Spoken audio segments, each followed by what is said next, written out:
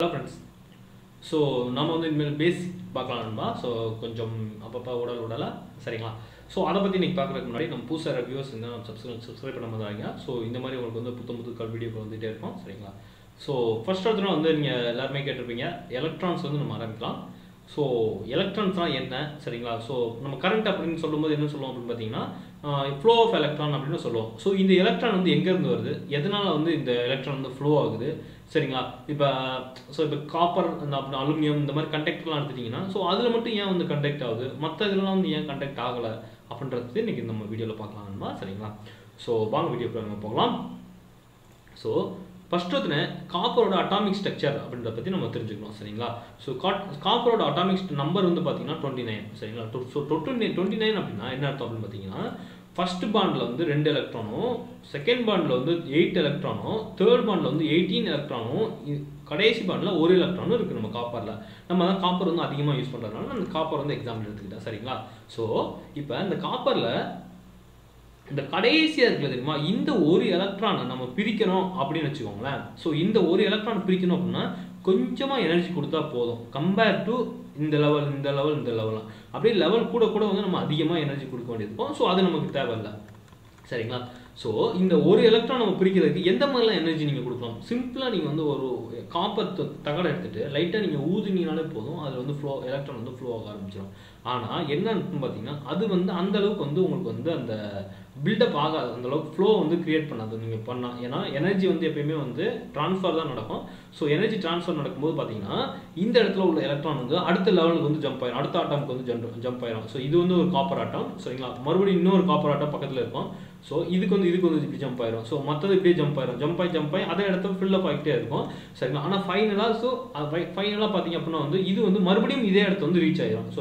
So ஒரு இடத்துக்கு போகுது ஒரு இடத்துக்கு ஃபில் பண்ணுது ஸோ அதனால தான் என்னன்னு சொல்கிறாங்க பார்த்தீங்கன்னா கரண்ட் வந்து எப்பயுமே ஃப்ளோ குவான்டிட்டி அது வந்து ரிட்டர்ன் சோர்ஸுக்கு போகணும் சோர்ஸ்லேருந்து நமக்கு வந்து வர எலக்ட்ரான்ஸ் வந்து பார்த்தீங்கன்னா ஃபர்ஸ்ட் சோர்ஸ் ஒன்று இருக்குன்னு பார்த்தீங்கன்னா ஆல்டர்னேட்டர் வைண்டிங் காப்பர் வைண்டிங் இருக்குன்னா காப்பர் வைண்டிங்லேருந்து ஒரு எலக்ட்ரான் வந்து நம்ம வந்து கண்டக்டருக்கு ஜம்ப் ஆகும் ஸோ கண்டக்டர்லேருந்து என்னன்னு பார்த்தீங்கன்னா நம்மளுடைய லோடுக்கு ஜம்ப் ஆகும் ஸோ லோட்லேருந்து என்னன்னு பார்த்தீங்கன்னா மறுபடியும் எங்கே போகுது அப்படின்னு பார்த்தீங்கன்னா நம்மளுடைய ஒரிஜினல் காப்பர் சோர்ஸை தேடி தான் போகுது ஸோ இதனால தான் வந்து ஓப்பன் சர்க்யூட்டில் வந்து கரண்ட் வந்து ஃப்ளோ ஆகாது க்ளோஸ்ட் சர்க்யூட்டில் மட்டும்தான் வந்து கரண்ட் வந்து ஃப்ளோ ஆகுது அப்படின்னு சொல்லியிருக்காங்க சரிங்களா ஸோ இதை வந்து புரிஞ்சுக்கும் ஸோ இந்த ஃப்ரீ எலக்ட்ரான் தான் வந்து எல்லாத்துக்குமே காரணம் நண்பா சரிங்களா ஸோ இந்த ஃப்ரீ எலக்ட்ரான் தான் லைட்டாக நம்ம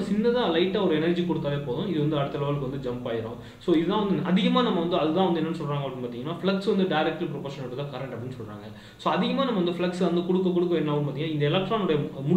முடுக்கம் சொல்லுவாங்களே இப்போ ட்ரிஃப்டிங் வெலாசிட்டின்னு சொல்லுவாங்க இதுதான் வந்து என்னன்னு சொல்லுவாங்க முடுக்க திசைவேகம்னு சொல்லுவாங்க ஸோ ட்ரிஃப்ட் வெலாசிட்டி வந்து பார்த்தீங்கன்னா அதிகமாக இருக்கும் ஸோ அதனால் உங்களுக்கு வந்து அந்த வோல்டேஜ் வந்து பார்த்தீங்கன்னா வச்சுக்கோங்க உங்களுக்கு வந்து நிறையா இருக்கும்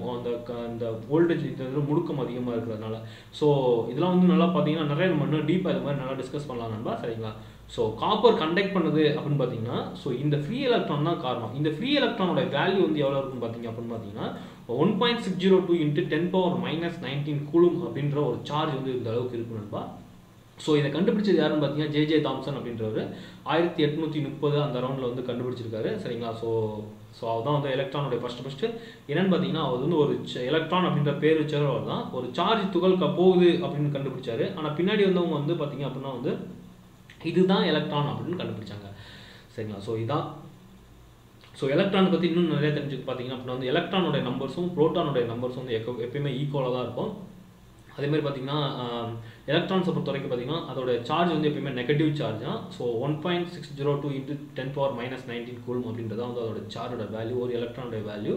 சரிங்களா வேற வந்து பார்த்தீங்கன்னா ஸோ கண்டக்டர் அப்படின்றதுல வந்து அட்லீஸ்ட் ஒரு எலக்ட்ரான் ஃப்ரீ எலக்ட்ரான் மினிமம் ஒரு ஃப்ரீ எலக்ட்ரான் இருக்கும் ஸோ இன்சுலேட்டர் அப்படின்னு பார்த்தீங்கன்னா ஃப்ரீ எலக்ட்ரானே இருக்கவே இருக்காது ஃப்ரீ எலக்ட்ரானே இருக்காதுன்னா கடைசி பாண்ட் வந்து ஃபுல்லாக இருக்கும் ஸோ ஃபுல்லாக இருக்கிற நேரத்தில் அந்த இடத்துல வந்து நம்ம வந்து ஈஸியாக வந்து நம்ம அதை பிரிக்க முடியாது ஸோ அதனால் எனர்ஜி ட்ரான்ஸ்ஃபர் அந்த இடத்துல நடக்காது ஸோ அதனால தான் வந்து என்ன சொல்கிறாங்க இன்சுலேட்டர் வந்து தாங்காது இது நல்லா வந்து கரண்ட் வந்து ஃப்ளோ பண்ணுறதை அப்போஸ் பண்ணும் அப்படின்னு சொல்கிறாங்க செமிகண்டக்டரில் பார்த்தீங்கன்னா நம்பர் ஆஃப் வெளியே உள்ள அந்த லாஸ்ட் பிட்டோட ஆட்டம்ஸ் வந்து என்னென்னு பார்த்தீங்கன்னா குறைவாக இருக்கும் ஸோ அதனால் என்ன பண்ணிடலாம்னு பார்த்தீங்கன்னா நீங்கள் வந்து ஒரு இதை பிரித்த உடனே என்னன்னு பார்த்தீங்கன்னா எல்லாமே வந்து உங்களுக்கு வந்து அந்த ஸ்ட்ரக்சர் வந்து அஃபெக்ட் ஆகிடும் ஸோ அதை வந்து மறுபடியும் ஜம்ப் ஆகுது ஸோ அதெல்லாம் நம்ம ஃபியூச்சரில் பார்க்கலாம் நண்பா ஸோ இதான் நண்பா ஃப்ரீ எலக்ட்ரான் கான்செப்ட்னு சொல்லுவாங்க காப்பரோட ஸ்ட்ரக்சர் வந்து இந்த மாதிரி தான் இருக்கும் கடைசியில் உள்ள இந்த ஒரு ஃப்ரீ எலக்ட்ரான் இந்த ஒரு எலக்ட்ரான் தான் எல்லாத்துக்குமே காரணம் காப்பர் கண்டக்ட் பண்ணுது அப்படின்னு பார்த்தீங்கன்னா ஸோ இந்த தம்பி தான் வந்து எல்லாத்தையும் வந்து முடிக்க விடுறாரு ஸோ இதுவரை தான் வச்சு தான் நமக்கு வந்து எல்லா வேலையும் நடக்குது சரிங்களா ஓகேன்பா. ஸோ நம்ம இன்னொரு வீடியோவில் கரண்ட்னா என்ன அப்படின்றத பற்றி நம்ம பார்க்கலாம். ஸோ நெக்ஸ்ட்லாம் இந்த மாதிரி பேசிக்ஸ் நிறைய வீடியோஸ் வந்து நம்ம வந்து பார்க்கலாம். நிறையா உங்களுக்கு இன்ட்ரெஸ்டிங்காக இருக்கும் சரிங்களா. இன்னும் ரெசிஸ்டன்ஸ்லாம் உங்களுக்கு சொல்லும்போது ரொம்ப ஆர்வமாக இருக்கும், நம்ம பார்க்கலாம் சரிங்களா. ஓகேன்பா. ஸோ இதான் வந்து காப்பர் வந்து மின் கடத்துது அப்படின்னு சொன்னீங்கன்னா அதுக்குரிய ஸ்டோரி வந்து இதுதான். ஓகேன்பா, நம்ம அடுத்த வீடியோவில் பார்க்கலாம். Bye bye.